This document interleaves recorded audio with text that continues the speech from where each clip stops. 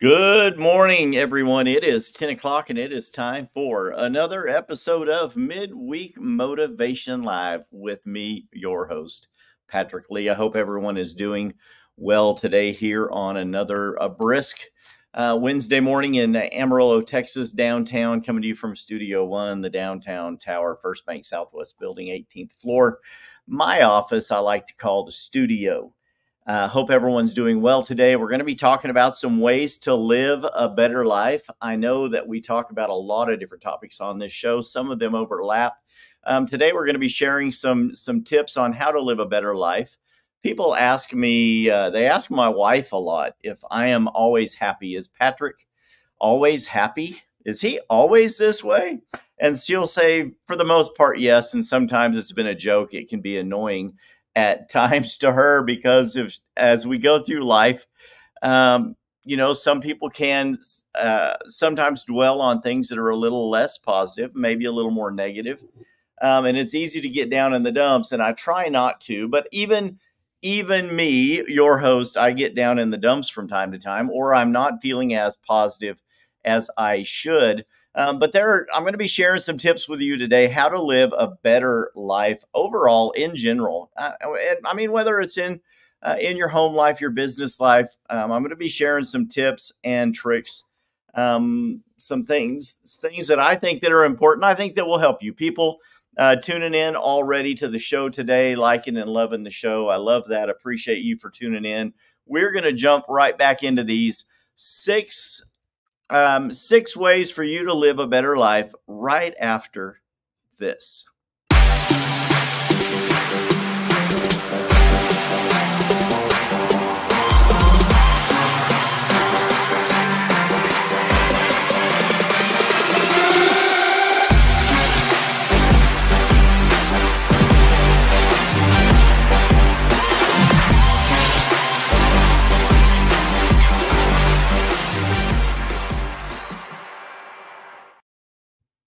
Awesome. Thank you guys for coming back to watch the show, Midweek Motivation Live, each and every week.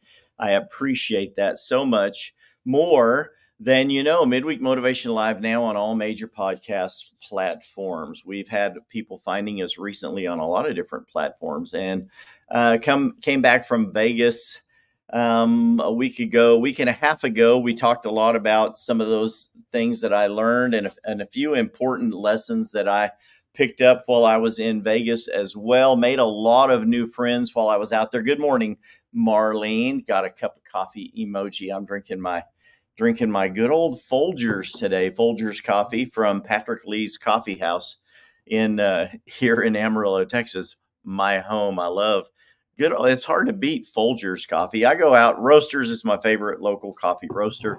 Hello, Christine, my amazing sister-in-law. How are you today? Happy and blessed day to you as well. But yeah, I make some great coffee. I make coffee at my church. We have a coffee shop, espresso bar, but then also give free coffee.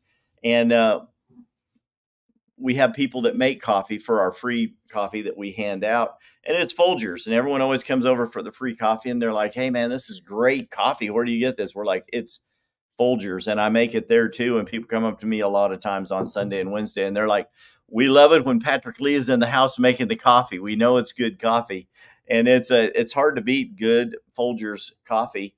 And so I love that. I know most of the people watching the show are my coffee drinking friends. I don't overload on it sometimes like I used to. Too much coffee, too much of anything is not necessarily good for you, but I love a couple of cups of good strong coffee. You and Eric, the Folgers brothers. We are the Folgers brothers. But I want to give you I want to dive into this today. I don't want to take up a ton of your time, but I've said this. People ask my wife a lot, and other people, is Patrick always happy? Is he always cheerful? Is he always positive? That answer is not a resounding yes.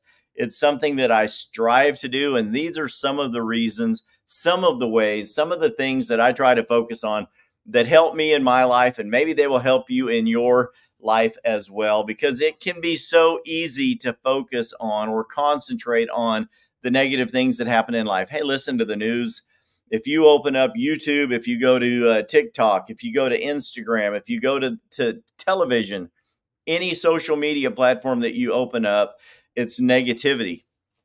It's the war going on. It's interestingly enough, it's not the war in Ukraine, it's the war in Israel right now in the Gaza Strip going on. We're not hearing about the war in Ukraine for some reason. That's another topic for another day. But there's so much negativity going on all around us, and people are really beginning to lose hope, beginning to lose faith, and a lot of things are going on in life. And it's these topics everyone wants to talk about. And I'm not choosing to avoid those topics, but I am choosing to focus on the things that are going to help us not go crazy, that maybe help us stay a little more motivated in life and learn and concentrate on the things that are going to help us stay more sane, more level-headed, more grounded, and more positive about our life. So 6 ways to live better. I think everyone wants to live better. Hey, listen, I have so much going on in my life and my family's life right now. It would turn my hair grayer than it already is if I didn't try to focus on these specific things. And we're going to jump into these. Number 1, create a good culture. One of the things that I have tried to do in my life and in my family over the last 20 years specifically, my kids are 26 and 31. So while they were young, when your kids are babies, you basically just try to make it through, right? Raise your hand if that was you. You just try to make it through.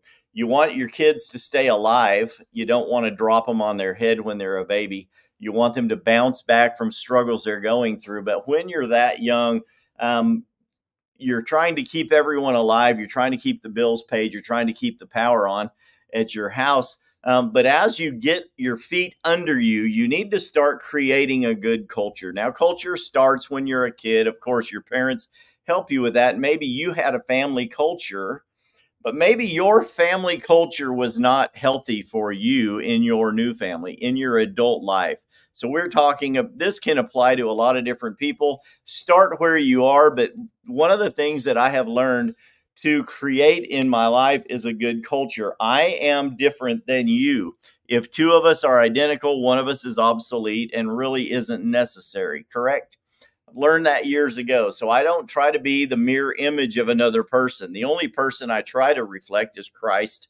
I believe that we all should. Paul said, follow me as I follow Christ. So we try to do that as best we can, but we are all unique. Shouldn't your culture be unique as well? Your culture needs to be as unique as you are while you are learning how to have this good life. If you have no culture, that will be reflected in how you live.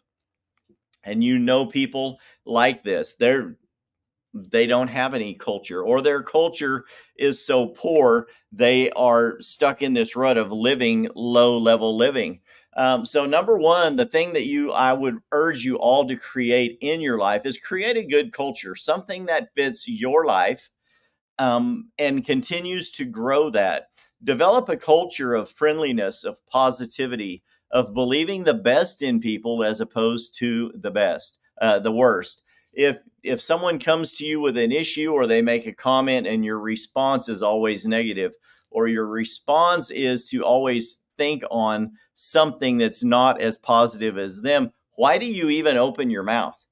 Is that a culture that you have created of always repaying a question or a comment with something more negative? Thinking that, well, there used to be, I'm telling my age here, but it used to be Droopy Dog, right, in the cartoons. And he would show up in these different cartoons, and he always had this droopy face, and he always had a negative response to everything that happened. Don't you think it would be much better for you to be the quick response with a positive reply, with words of grace and blessing and positivity? You need to learn to start creating that culture in your life and in your family. Hello, Sal, watching already. Yes, Christine says we call that assigning good intent. Absolutely. And a business creates a culture. And you, Christine, knows this. Any one of you that have a business, You can live a better life by creating a good culture that is as unique as you are in your home world, your family circle. But we also talk a lot in the business world about the culture of a particular company, a team within that company, perhaps a boss as well. Create a culture as unique as you are, but that is unique to you, that breeds positivity. I like that, assigning good intent. That's very good. Because a good culture believes the best in other people, in your business, in your work world. Number two, your faith. And there are many of you, you know, I'm a person of faith.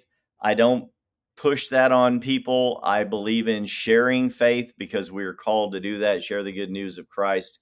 But having faith in your life, it forms a foundation for everything else in your life. Now, faith is the particle of life that causes this positivity in me to come forward, because when I have the opportunity to think negative thoughts or to think that everything that can go wrong will go wrong, that faith comes back and helps me to maintain this positive mindset, this belief that I am in control of my destiny and things can go well if I focus on that positive thought, that my faith is here to help me, that God is here to bless me and my family, that my finances are protected while I honor God with my finances, that my health is going to be divine in nature and I'm not going to walk in sickness and disease all of the time. I'm currently on this weight loss journey. I'm down 20 pounds and I'm feeling much better. Is my health perfect? No, but I claim that it is all the time. I walk in divine health. I do the things that I need to do. I do supplementation and I do work out. I need to work out more, and I understand that. And that's part of my journey. But this faith I have is this uncanny belief that everything that can go right will go right. If I believe that, if I have faith in God that He's going to protect me, care for me, take care of my health, watch over me, and bless me as I bless Him in His kingdom, the faith becomes one of the best, most important pillars in building the rest of my life. So if you want to live better, learn to develop your faith. And many of you that watch the show are Christian believers. You believe in God, the creation of the universe. I believe in the quantum field. Don't get me wrong. I believe God created it. It's part of our makeup. That vibrations are there. They are real. I am also a student in music and sound and waves and transference, and worked in the acoustics industry for a few years, and can tell you that sound waves and frequencies and vibrations are all very real. They were all created by God. I believe those are part of the ways that God created the things that He created and caused things to come into existence. So I'm not going to say it doesn't matter what you believe. It absolutely matters what you believe in. But faith is the number one glue that holds everything else together. Otherwise, what do the rest of these things that I'm going to talk to you about matter if you don't have faith? Okay. Good morning, Pete. Good to see you on here as well. Pete actually has, I think, one of Peter's social media profiles actually has the word culture. We were talking in the previous tip about culture. One of Peter's social media handles actually is culture, has the word culture in it. I'm trying to remember exactly what that is. But number one, of course, creating a good culture in your life that's as unique as you are. Number two, learn to walk in faith. Believe that the best things in life are out there for you and you can have them if you desire them. Sow the right seeds into your future and expect that harvest to come back. Number three, you need to have some good friends in your life. Learn to develop your relationships. We talk about relationships all the time. Sometimes we'll do a whole show just on your relationships, but you need good friends in your life for this main purpose. You need a support system. No man is an island unto himself. We are um, we are a population of people that needs other people. We should develop this culture of living for others, developing this culture that's as unique as we are, having a faith that we believe the best in others, but we need these other people in our life to help support us and for us to support them. A sponge that does nothing but absorb, absorb, absorb, and never gets wrung out becomes stagnant, smelly, and ugly over time. You need this support system. So as you absorb things from others, as you absorb positivity and faith and good wishes, that you can turn around and be wrung out and let that pour into your friends, your sphere of influence, your friend system. You need the support system where people that can hold you accountable and say, hey, you know, your attitude's kind of sucking right now. Dude, what's going on in your life? How can I help you when things are going wrong? Can I pray for you? Sometimes I'll be somewhere and someone's talking negative or they're sharing things that are going on in their life. And I'll just put my hand on their shoulder and just say, hey, can I just pray for you for a second that we get this taken care of, that your health improves or someone in your family is healed or your attitude gets better, because it's really negative right now. And I know that this is not who you want to be. Those are the kind of things that our friends can help us with, that support system that we have. One of the greatest support systems in the world we can have is our friends. Now, you need those friends in your personal life, your family life, your church life, and your business life. You need a good friend at work. How many of you know that you can become two different people? And well, with the three things we just talked about, you could be three different people, and you're wearing these different masks around your house. You can say that's who I really am, but when you are at your church or at your place of faith, and around those friends, you become a different person. And then when you're at work, you may become a total jerk. And everyone knows who that person is, but they're one way in public, they're another way in private. The things that they can say in private in a group chat, they're not going to say publicly online. We all know who those people are. Raise your hand if you are one. We live these different lives because we walk in different circles, and I have a lot of circles: a work circle, a faith circle, a family circle. But I try to be as consistent as I can throughout that timeline of these different circles. It's important for you. And we talk about being true to yourself, but you need the support system of good friends, the wonderful people who know about you and still like you. Even on the days that you're having some negative thoughts or things are not going so well. I called and checked on a friend yesterday that we work together, and his health is not good, and I'm going to the hospital to visit with him this afternoon. And we run into people at work that are going through things, and we have things going on in our personal lives right now, and family with family members that are in poor health. But I have to have friends that we can talk to about that. I talked to a friend yesterday, and they just lost their grandmother. We haven't seen them for a few days. And we can relate to that and say, I know my wife's grandmother is going through some health issues too. We know that her time on this earth is not going to be much longer. And we're concentrating on developing the last amount of time that we have with her in a very positive and faith-filled manner. You need these people in your life, your good friends. You need this support system.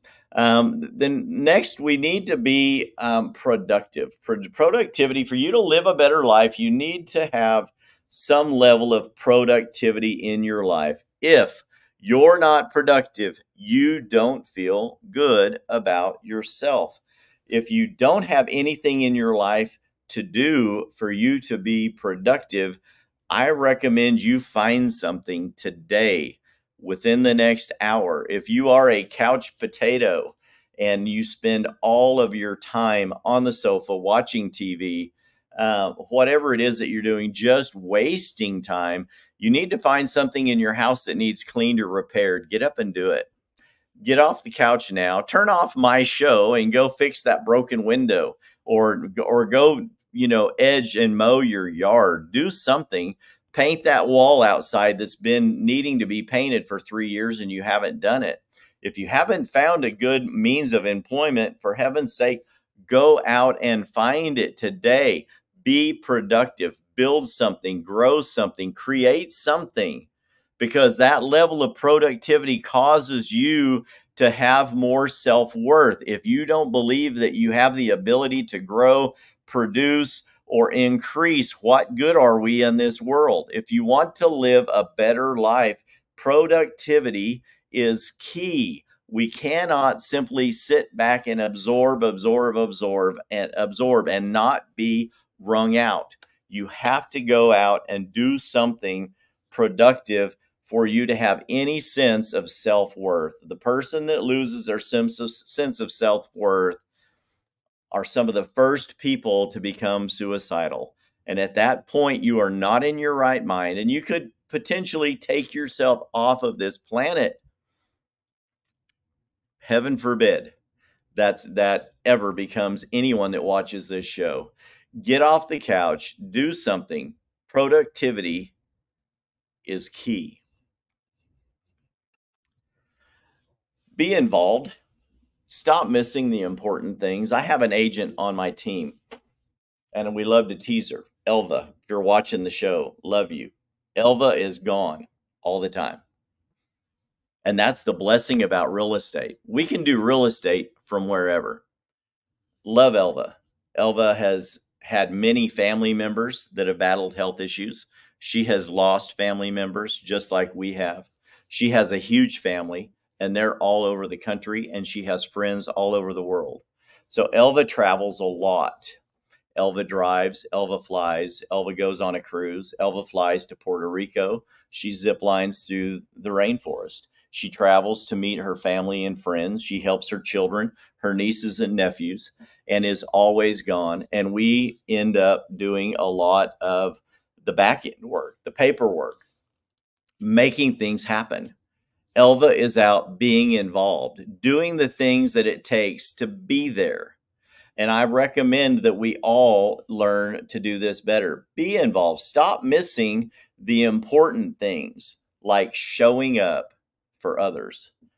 My daughters had friends in school, and we would be at a choir concert, and they had great friends that sang in choir with them. And one of them would have a parent that showed up at the end of the concert or didn't show up at all. And we would give some of them a ride home from school, a sporting event, a concert, whatever it is. And the things that hurt you when you were a child, when you had parents, close family members or friends that didn't show up for you, it changed you, right? And it did not change you for the better. There are people in my life that did not show up that did change me for the better, because I developed enough grit and determination to develop a culture of my own that says, if they don't show up for me, I will show up for myself. We've done multiple shows on that exact topic as well. You have to become the best person you can be for you and those in your immediate circle. But if you want to live a better life, you have got to learn to start doing this for other people. And as you do, your life will become enriched as well. When you become involved, you start going to the choir concerts and the track meets and the football games, right? For other people, those people start showing up for the important things in your life. They do. We have youth in our youth group at church that don't have dads. Some of them don't have moms. Some of them live in group homes. And we have engaged the other students to start telling us when a student has a football game or a track meet or a concert or a volleyball game or something that they have won or exceeded in, excelled in, or they've gotten an award, and we want to reward those people. We want to show up for them. I have found myself going to junior high school and middle school sporting events for some of the kids and youth. I'm not the best at it, but when we find out that someone has something going on, these aren't my kids, but they're in my church family. They're family, so we want to go and support them. Do you have a niece or a nephew that's got something coming up? Can you be there? Do you have a friend whose kid is having a bar mitzvah or a bat mitzvah? Are you going to go as they become an adult? Are you going to your friend's daughter's quinceañera because she turned 15 and she's becoming a young lady? Be involved. Stop missing the important things in life and quit letting business always pull you away from the important things, like being there for your children, for your spouse, for important things. If it's important to them, shouldn't it be important to you if you claim that you love them? Our pastor, Jesse Gibson, taught a wonderful message at church a couple of weeks ago about Elijah and Elisha. And Elisha, of course, wanting the double blessing, the double portion, wanted Elijah's mantle to fall on him. But the reason that happened, a lot of that was because his heart was broken for the things that break the heart of God. And that was the main part of the message that I got. There's some songs that have been out about that in the past, but the message was eye-opening. If it's important to God, should it not be important to us? Should our hearts not break for our friends and family members whose hearts are breaking? Doesn't it make sense that we should show up for them at the important times, for the important things in our life? Number one, for the Lord. Yes, have a heart like God. We talked about that in your faith. Have a heart like God's. If there's something that breaks his heart, it should break ours as well. And not showing up for friends and family members are some of the things that I think truly break their heart. And then moving on into this, family is so important. To live a better life, you need to be more involved, not to the pushy amount, but more involved with family. And I was going to change this heading to, and I actually had it typed in and it said family, framly, or frenemies. And family is your blood kin, your blood ties, right? People that are children of your same parents. And many of you have stepbrothers, stepsisters. You also have half brothers, half sisters, and other relatives. So family was born and into your family, in your bloodline. But then you've got family, and that's your friends that have become family. You can call them the family. Extended family, people that have been adopted in, grafted in, like we are grafted into the body of Christ. Those people are important, but then you also have frenemies, and they're people that may be your competitors, and they say keep your friends close and your enemies closer, mainly so you can keep an eye on them.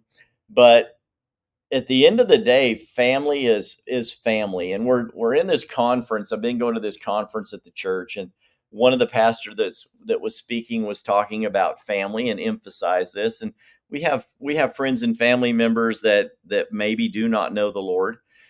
Maybe you're watching the show and you've never developed a relationship with Christ. But if you have, you probably have family members that have not. And these things are important. I believe that we all need to have a firm belief in Jesus Christ, that he is the way that we come to God the Father. And that's important. That's the culture that we have created in our family, is we believe in Jesus and we are saved, and we will all reside and reign with Jesus forever and ever in eternity when we have passed from this life into the next. Family. But we have family members that maybe do not know the Lord, or they have walked away from the Lord. These things are important. You can't force someone to be family, right? But if you want to live a better life, you are going to have family that's in your life, and you're going to have family that is out of your life. And the thing that I have had to create this culture in my family is that those people who choose to be in the family are the family. And you have family members that may choose not to become part or remain part of your family. That doesn't mean they're not family. It just means they're not part of your immediate circle of family. If you have created boundaries that they believe are too exclusive for them to be included in your part of the family, there's probably a toxic trait or a lifestyle that does not fit into your culture. and you have to protect that culture above all else. I had a new friend I met at church recently, and after church was over, we had prayed for his wife's relative, I believe mother-in-law, that was going in for surgery, and we prayed for them that the surgeons would perform a swift and proper surgery, that the mother would respond and heal well, and that God would heal her through this surgery, and that he would work a miracle. And then he came back a few minutes later and wanted to speak with one of the pastors because of a family issue, and having issues with a mother-in-law and a grandmother-in-law, and not having peace in the family. And I said, I have a wonderful pastor at my church who has dealt with this exact same topic, and we connected the two and had a wonderful time of counseling and prayer there after church for a few minutes. And it was all based on these topics. You have family, you have the family, you have the people that have removed themselves from the family, but then there are also people that will not allow themselves to confine or conform themselves to the culture you have created for your family and your life, and to protect your loved ones.